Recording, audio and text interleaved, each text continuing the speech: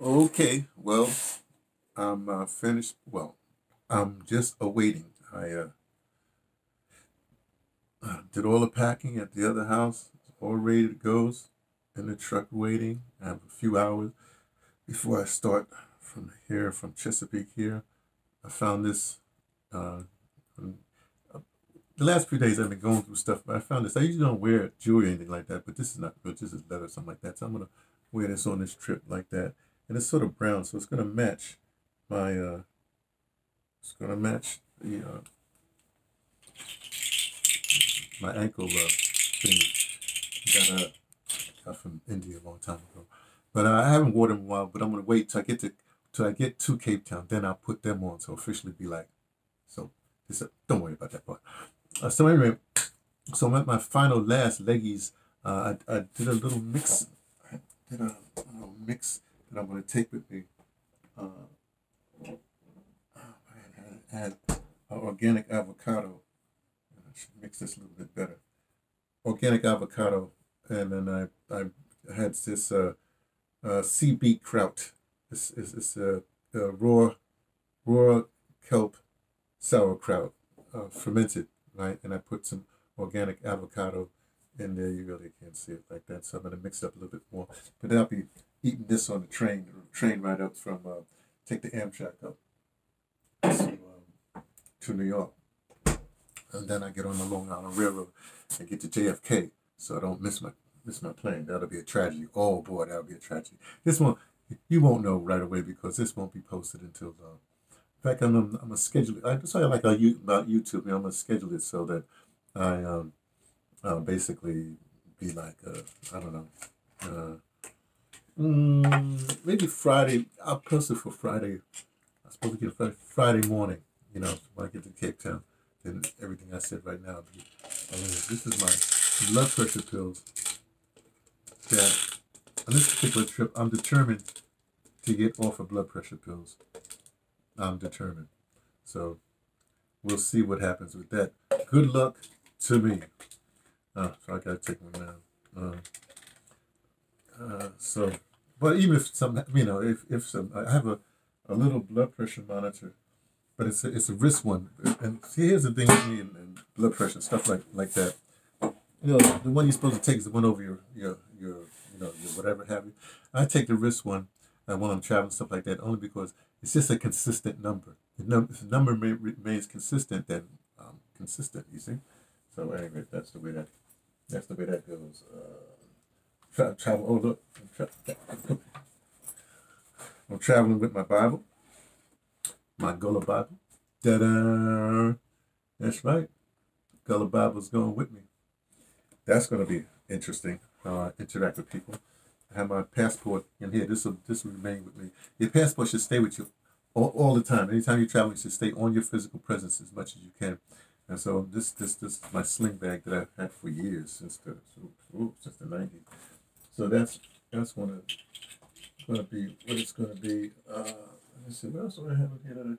I don't need to show you anything, do I? I should put some glasses on, shouldn't I? I don't know. Oh, here. I do have I have a water bottle. It's metal, because when I get settled in Dimbasa, I got to get me a copper bottle. Usually I use glass or ceramic, but I'm gonna try to get a copper thing that I'll drink my water out of. The properties like that. This has that stone that's shitite. I don't know. I'm saying it right. It's that Russian stone that purifies the water. So here and there, right? So I'm gonna be using that. I'll be using this a lot. But before I get on the plane, then I'll have to make sure this is empty of water. But because you know how these people get, they get all stupid and crazy. With that, what's in here? That's my thing. I'm looking for something that I can't particularly find. Oh well, I know it's someplace. Looking for my glasses. I must have it in my other bag. Anyway, so I have that. Oh, I'm supposed to take a blood pressure pill. Let me take it out here. And I'll take the vitamin D. See, I have the vitamin D and K2. This will go with me. When I get to Cape Town, that's when I'll finally, vitamin D, but yeah. When I finally get to Cape Town, then I'm going to get, what is it? Yeah, my vitamin D. Vitamin D is what I need. E, what is it? E. Well, whatever. I think it's yeah, vitamin E. I get your vitamin E pills there, but I'm not going to take a lot of supplements this time around. But let me take this. Nah, let me take the K2. I'll leave this lane. This just says this is 5,000. This is I don't want to start trying to look at this. What this is? Oh, this is 5,000 also, but it has a K2 with it. So let me leave this here. Oh, what's this? Oh, wait a second. I got change it here. Huh? What kind of change I got here? What kind of change I got in here? Hey, this is South African money. I might need this. Well, coins, you know. I got my own fact. I got two.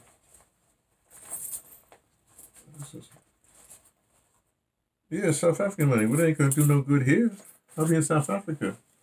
Take that with me too. Oh yeah. So I do have some South African. I'm carrying two wallets, but this is a wallet here that come here. I bought this online. It's supposed to protect you from those scams or whatever they do when they try to steal your thingy. But I like it. It's small. It zips up like that. But here I have my card, my driver's license, and some South African money.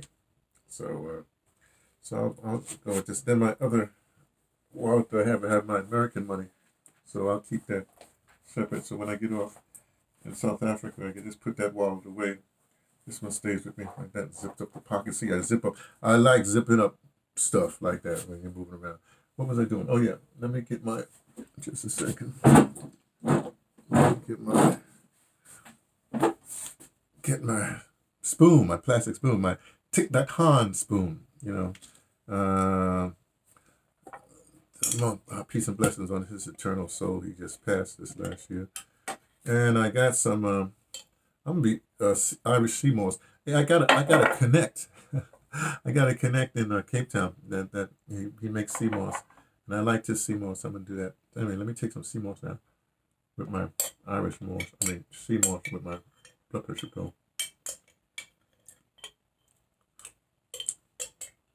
I do my Irish sea moss by just taking a spoon, just swallowing it. I don't even chew enough like that. I particularly like it. I had this mango sea moss in New York. I got it from New York. That was really good. But the reason I'm talking to you now is not wasting time, but it's talking action. There's little fine things that I forgot to say in my Instagrams or whatever happened. But yesterday on YouTube, yeah. As a matter of fact, I did this thing because I found some poetry, and I was reading the poetry and stuff like that. So this is done. I finished this. Found some poetry and stuff like that, and I was going through this book, and I found a little excerpt from Crystal Burns' this play that I wrote. I went to graduate school for playwriting in the late 70s. It was 77, 78, 79, I think. No, 78, 79, 80. I left the thing. Everything but dissertation. I didn't turn in my final play, but I passed the exams. I took all the courses. There's a whole history of me. That was the first time. I've been to graduate school twice for masters, and I didn't take a degree, and it all worked out quite well each time, right? I'll tell you why some other time. Oh, let me tell you right now. See, here's the thing. The first time, it was just a weird. This is like the late 70s, and at the time I fit a certain profile. You know, it was a thing called a phenomenon called the buppies. Like buppies is a black like professionals. Like they had the yuppies and had the buppies, right? And I fit that profile. Like not to put too fine a point on it, but a handsome young black man, right? Clean cut. I could wear a tie or not, but I didn't wear ties. But just really fairly intelligent. That whole thing. And I went to playwriting and if I would have taken the degree, right now we're doing what my man Mahmoud does right now. He's teaching some college in upstate New York. He went through the director's program like that. And, just something came over me and I just didn't do it. Plus it was sort of racist. It was a whole other underlying thing. But anyway, but if I would have taken a degree, more than likely I wouldn't have become an audio dramatist. Simple as that. I've been a playwright, and audio drama is like, man, everything I've ever done, it's like I'm on this path, and everything, as long as I relax and just chill and just go, I everything happens the way it's supposed to happen. I don't stress. Or no, said, well, I must stress. I have to take blood pressure pills. I must have some stress. Um, oh, I didn't take this one either. Yeah, let me take the vitamin D K2. So that was the first time. But luckily for me, then it turned out well because I became audio. The whole thing with BAI, everything, some very defining things happened out of that. Out of me um, not taking that degree. Then the second time, I'm gonna skip. The second time was just this past few years. Well, when I started that program, 2016, no, 2014, 14, 15. I started a master's program because I wanted to get audio drama, strange enough, audio drama back into academia. And so I have some wine here. You don't mind?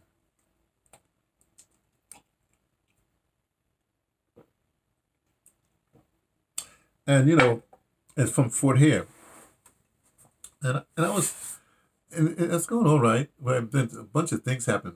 Some drives got stolen from me. All kinds of drama was happening around me.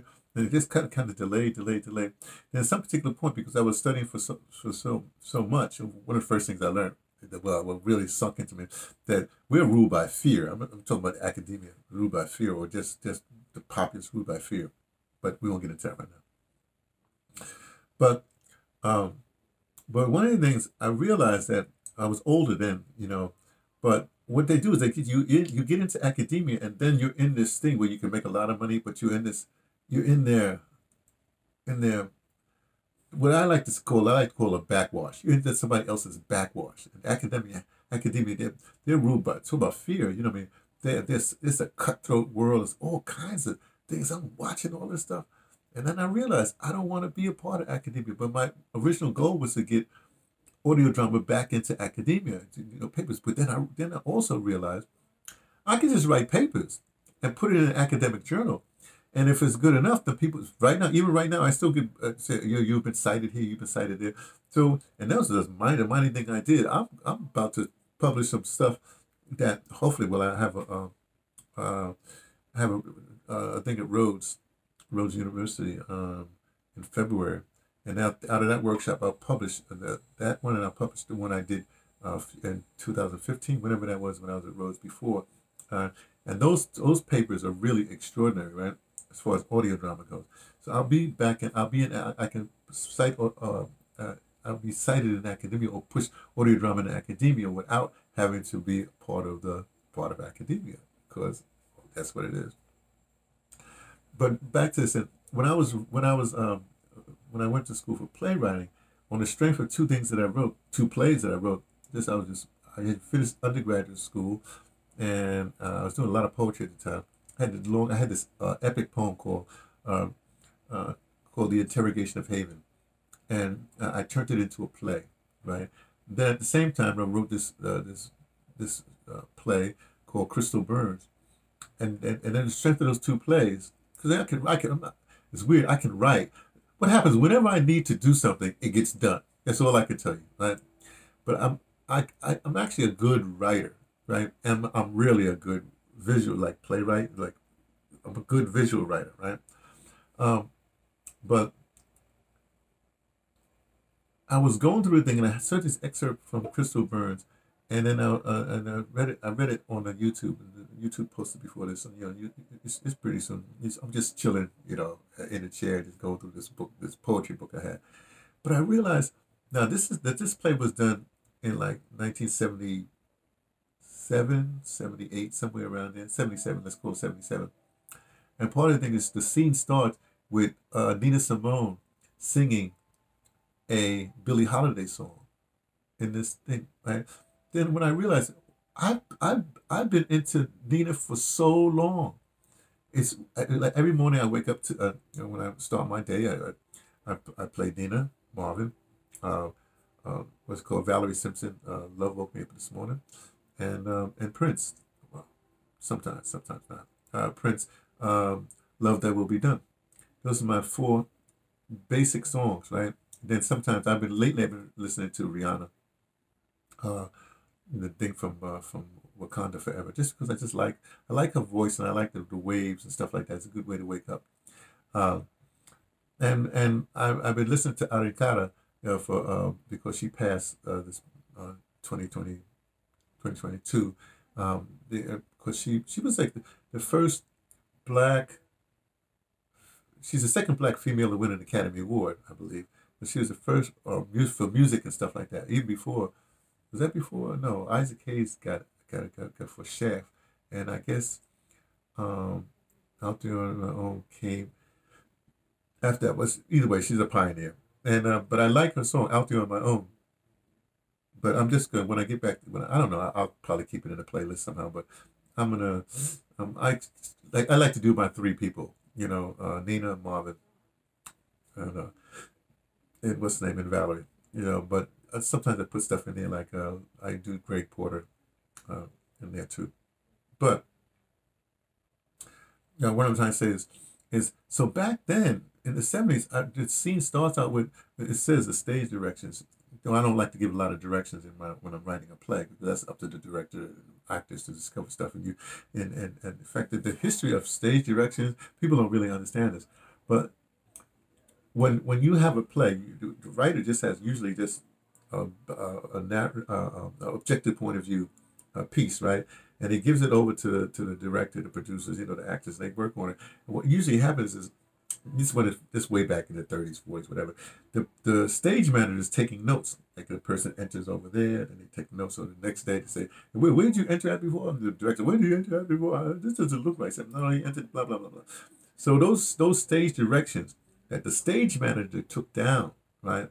When finally when they started to publish the plays as it were like a Broadway play, and they published for like high schools and colleges to perform the play, then that's when the whole thing about uh, notes, what do you call it, stage directions was included in stuff. You see, I'm giving you a theater lesson here, included in stuff, but that's not how it really started. In fact, plays really started from I guess if you wanted the modern theater comes from.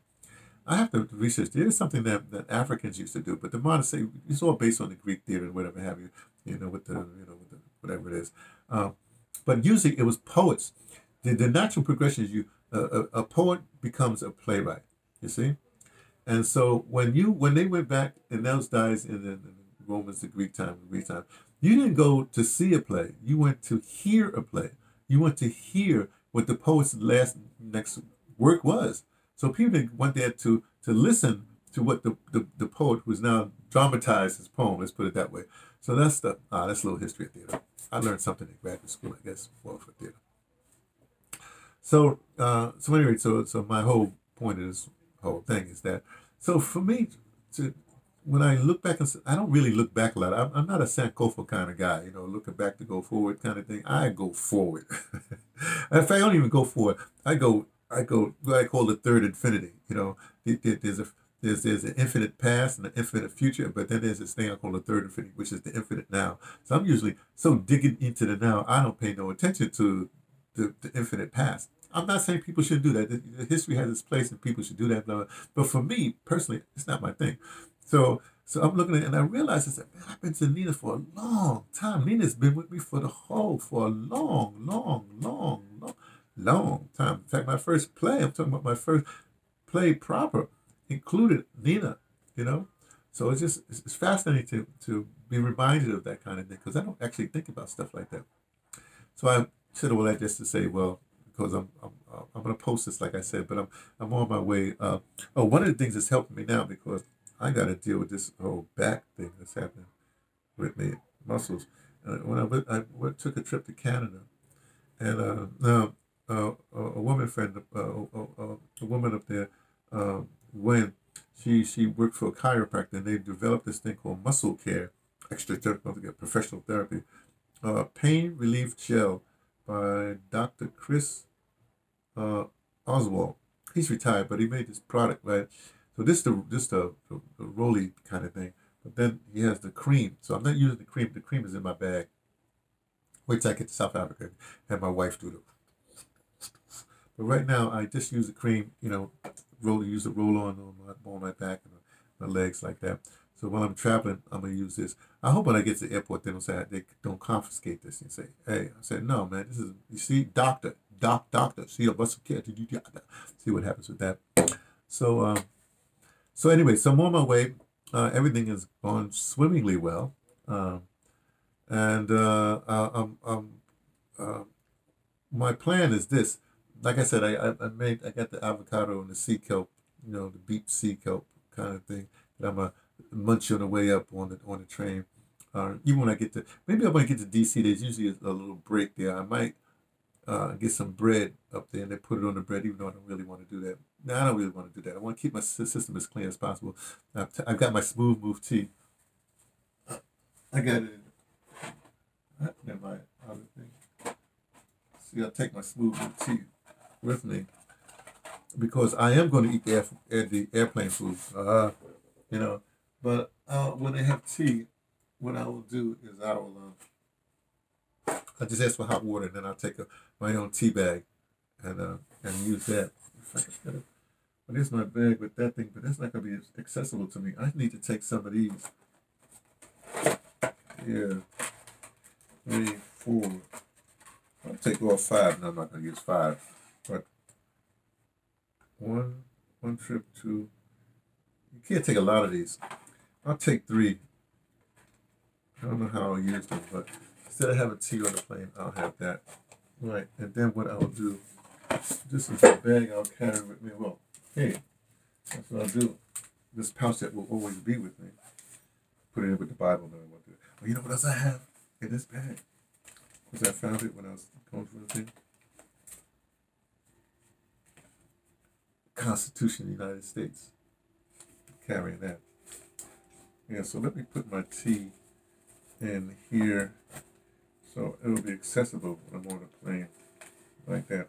Oh, here, I guess I'm going to read some of this. This is because I visited Dr. Mills' Peoples up in Canada, and Ellen gave me no mastery is memory. It's a spontaneous unfoldment because he gets unfoldments.